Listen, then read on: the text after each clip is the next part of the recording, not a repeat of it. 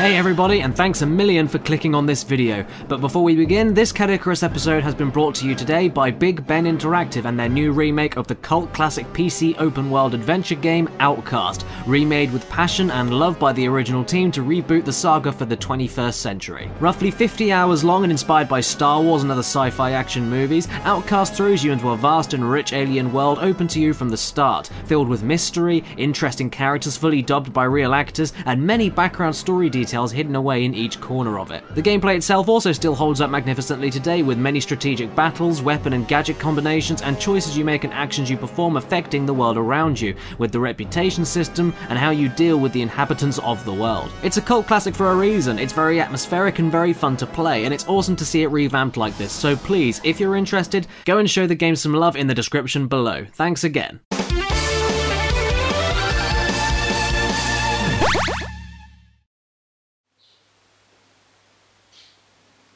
I want to go on a journey.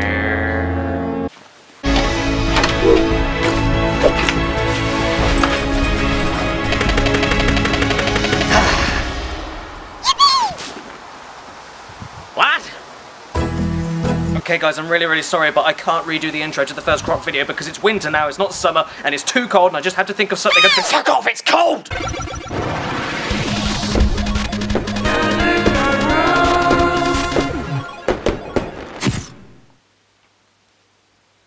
I want to smell your trousers. Yeah, I can't think of anything else that I have to do. Greetings and salutations, my beautiful people, and welcome to the Caddicarus show, where I always have to do the dirty deed of deciding whether or not things deserve to be slaughtered or salvaged, and you can't just shut up for a second, can you? I'm just like I'm your performing monkey. I'm your dancing bear on hot coals. Well, I hope you're happy because your incessant whining. We're doing Croc 2 today. So yeah, Croc 2. It's about 4 years late, but just ignore that. I covered the original Croc after I got hundreds of requests, so now here we are, naturally onto its sequel, now that I have thousands of requests for it. Look, I'm sorry, the thing is I'm worried sick about covering this game. I got enough flack on the original video for simply saying Croc 1 was just okay, so how you're all gonna feel about my opinions towards this game I'm practically shaking over. Let's get jammy. Play the gammy. We begin with another cute in-game engine cutscene, much like the first Croc. No FMV, thank you, with a gobbo humming along to the Croc theme while repairing a plane. It's all very sweet and nice, but then we cut to occult devil worship, and the last boss from the first game resurrects as a zombie from the depths of hell! And then we have the intro theme.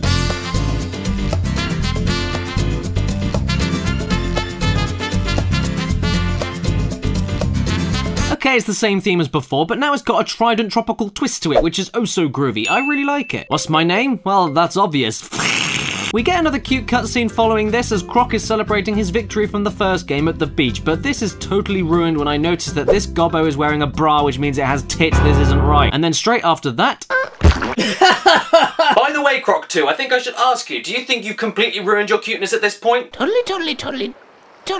Seriously though, the original game's intro was simple, effective, showed off an origin story, introduced a bad guy, showed off how evil he was, and then let you sort it all out. Plus, it was constantly cute, with tons of baby Croc scenes mixed in with sad, helpless, fluffy gobbos to get you immediately emotionally invested. Here, the boss is back, then you're on a beach, you get a message with a footprint on, you get flown away. That's it. I mean, it has more mystery than the first game, but it's nowhere near as cute or even slightly engaging. I don't know what's going on, and I honestly don't care. Good start. Cock! Whoa, wait a sec. Text? Text? There's dialogue in this game? What is this, a Croc RPG? Well, I don't remember the last RPG I played where this happened. And I hate to be a grumpy git. Oh, who am I kidding? I love being a grumpy git. But this whole text thing was a terrible idea for a sequel in my opinion. It's a weird change from the last game that didn't need adding. It doesn't add any depth or interesting character with all of the stupid babyish sentences you have to constantly double take because you speak like an adult, and it's so unnecessary that it sucks all of the cuteness out of the simple squeaks and squeals from before and makes it look like someone off screen held a gun to the gobbo's heads and forced the poor bastards to talk, but they just can't do it. Plus, whenever Croc speaks, he sounds like he can't breathe and is dying. Not to mention some of the voices are just But what about the actual game? Well, let's get down to business to defeat the Huns and get on with the controls. In the original game, they were flawed.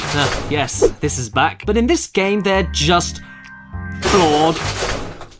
ish. Jumping and mid-air movement is a lot less heavy and easy to control before landing, and the tank control system from the original game has gone. But to give Croc 1 credit, at least the entire game was built around that control style for the most part.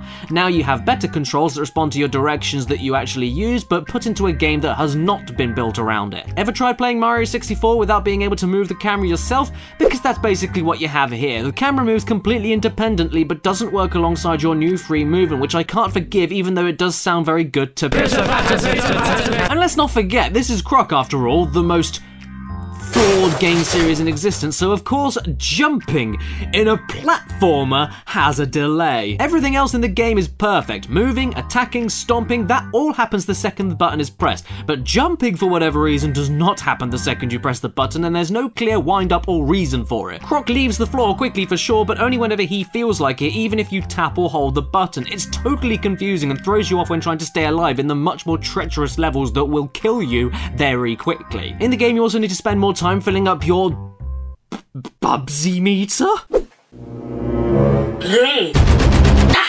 Whoa, look, Croc is branching out at least. Look at this high-octane boat racing. Ambitious, Croc 2, very ambitious indeed. It's just a shame that it's a load of fucking toss. Okay, so boat racing is obviously not all you do in Croc 2. That would make the game way too good. An easy 10 out of 10. Argonaut needed to hold it back to make it fair on the competition. So you still have to run around levels, hang on monkey bars, jump and smash boxes, climb around, fly on balloons, all that good stuff, but now you're given specific missions like saving a singular gobbo from a cage, chasing a thief down who stole a bird, and oh, fuck off. You also have a hub world to explore connecting all of these levels together, and levels that you need to revisit to uncover secrets. How do you uncover the secrets though? Through collecting gems and going to the shop. Yeah, well, to you too. Look, I'm sorry, this entire shop system is pointless. See, you have to buy keys and coloured power-ups that can be used within the levels one time per purchase in order for you to reach some other part of the level. But what you'll need and when you'll need it, fuck knows. And this wouldn't be a massive problem if these items weren't so bloody expensive. Unlike what this guy charges when he wants me to give him a good shake. I don't understand how the game expects you to afford some of these things comfortably without having a clue where to actually invest things into. But you can just go into a level, see what item you need, and then go back. Well, no, because the levels where they can be more open are still relatively linear, so you'll have to spend a long time beating the level just to see what you need to buy. So God forbid you spend the whole stage collecting everything to only reach the end of the trek with a power pad for an item you don't have, because then you'll be heading back home, spending the money, and going right back through all of it again with no Spyro-style shortcut to the end to loop the level around. Some levels even require more than one item for secret areas, but which combinations appear is totally random, and oh, fuck off! Now I have to do the whole level again once I buy the right thing! I might just cheat the game and collect the first 5 gems of level 1 and leave the level all over again and keep getting those 5 gems from the beginning of the level until I have enough to be safe on every item. Yeah, it's cheating, but at least I'm not an abandoned Yoshi game. I mean, at least the game looks alright, I guess. I've seen better. It's rather flawed. The condensed texture detail from the original game and its more claustrophobic environments has gone. Since the game is a lot bigger than the first, to be fair, it's been compensated for slightly blander loads of colours that mesh together more and wider spaces. Gobbos are now not cute little fluffball sprites with 3D eyes, they're now totally polygonal and just look more. Now they look like golden nuggets that have been left out in the sun for too long. And if you felt their innocently timid squeaking and pathetic cries for help were just too much cute for you in the first game, well, now they're packing fucking TNT! Oh, and whenever you kill enemies with 3D eyes, you get a great sound effect and the eyes get left behind in a classic 40s slapstick cartoon style. It's really satisfying. Luckily, the music is just as great as the first game though. Even the remixes of tunes from the first game are great since they implement more genres and different instruments. You can tell this is where most of the effort went into for the presentation.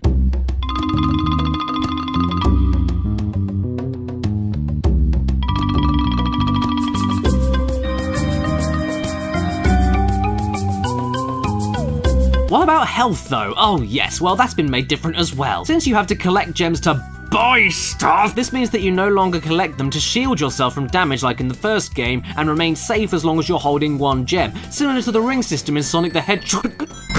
Now you begin with 4 hits, 3 hits that is, and then 1 more after you hit 0. Once you're dead, that is it. Either quit or start the level all over again. Sure, you can get more minimum health by dying daily stuff and completing certain mission levels, but the chances of you actually getting hearts back to fill these in are ridiculously rare, making the game unnecessarily punishing whenever you miss a jump from a delayed input. Oh, fuck this. And whenever you do manage to find these tiny splutters of health hanging around in a level, you only use them once, get one hit back, and as soon as you pick it up, you lose it straight away again from bullshit you couldn't see. Oh, thanks game, that was fair. I pick up the TNT, jump over the barrels, throw this at the squid for ruining my chance to grab some health. Awesome, yeah, go and do it again, jump the barrels, perfect.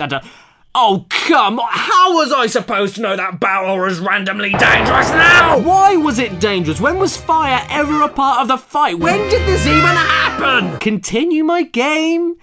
No? Even going into a new game as with cheat mode active isn't fun. Sure, you can get unlimited gems to spend in the shop and see the number of people Bubsy the Bobcat disappointed keep growing, but all that does is get rid of one annoying aspect of the gameplay instead of fix anything at its core to make it more fun to play. I'm really bummed about this, everyone. Seriously, I am, because I wanted to get through as much of this game as possible and make an epic follow-up to my original Croc video, but I honestly can't be bothered. This game I thought was bad, man, and I honestly don't want to play it anymore. It's one of the most frustratingly disappointing sequels I've ever played, and I went into this one excited to see how much could have been fixed from Croc 1, but alas, it was not meant to be. You may think this is unfair, but fuck it, you know what? Life isn't fair. Croc 2 gets the slaughter. I can't even say that it's cute anymore because it isn't. It's just irritating now they've tried too hard to make it cute. You know, not like young Caddy from the Croc 1 video. He pulls off cute effortlessly. Even if you love the original game and its sequel, I can't take away anything you almost feel about Croc, but you all must admit that he disappeared because of more than capable competition. Croc, whether he was good or bad, just didn't stand out enough, especially by 1999's sequel, when we already had tons of offerings from Crash Bandicoot, Mario, Banjo-Kazooie, and many others. It feels about 5 years before its competition, and with that, Croc just fizzled away like a crocodile with no eyelids in the sun. And sadly, that's how Croc ended, not with a bang, but a whimper. And I won't lie, despite me only liking the original game and really not liking this sequel, I'd like to see him make a resurgence. He's got more of a right than fucking Bubsy, at least. Memes isn't enough of a reason to make a game, people. Croc, for as flawed as a game series it was, did not deserve to die in the way it did. So someone, please, anybody, pick up Croc and get a PS4 game going, because I'd play it, and if anyone doubts that he's even worth giving another shot, and if he'll sell any copies at all, if Bubsy can do it, anyone can fucking do it. If it's your birthday today while watching this video, happy frickin' birthday to you, and please remember to stay beautiful. Hey everybody, and thanks so much for watching this today, and special thanks to everybody on the screen right now for donating to help keep the channel alive during YouTube's darkest times. Special thanks to the top tier supporters: Omar Matu, Patrick Ferguson, Basil, Andy Ellis, Robert Alamsha, I Have a Portal Gun, Gamerman, Oblivion Rising, Noxious, Kane Stewart, Ellen Rilpley, Kirsten B, QB, Nathan Young, and Nicole Ganara. Thank you so much, every single one of you.